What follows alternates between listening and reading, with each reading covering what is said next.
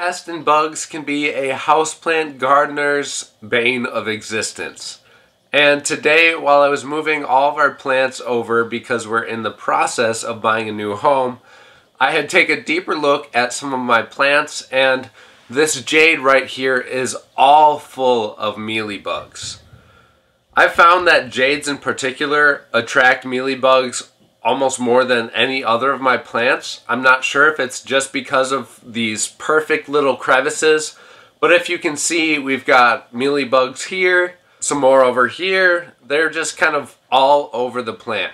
So if you see these things that kind of just look like little white fuzzy specks on your houseplants, these are mealybugs. And in today's video, I'm going to show you how I get rid of them fast and easy. The thing I love about this method is generally you don't even have to go to the store to pick up anything to take care of these mealybugs. We just took our jade plant and we put it in the shower. You don't need to do this, but because this is such a large plant, that's why I stick it in here just for ease and to avoid some mess. All we're going to do is take rubbing alcohol, a 91% solution, and just mix it 1 part rubbing alcohol and 1 part water. All we've got to do is take this solution and spray it in every single nook and cranny that we see mealybugs, and then also the spots that we don't see mealybugs, because the eggs of these things can be so small that you probably don't even see them.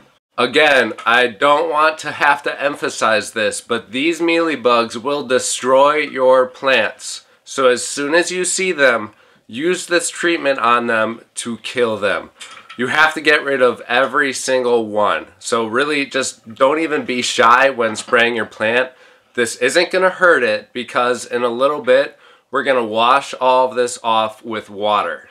After you've sprayed down your whole plant, every single nook and cranny, you want to wait about 5 minutes and then spray down your whole plant with water to make sure that you wash away all of that rubbing alcohol. If it stays on there for a long period of time, you do have the chance of burning your plant. I've sprayed it a couple of times without washing it off with water and haven't had any negative results. But that's not to say it isn't a possibility, so just to be safe, definitely wash down your plant with water.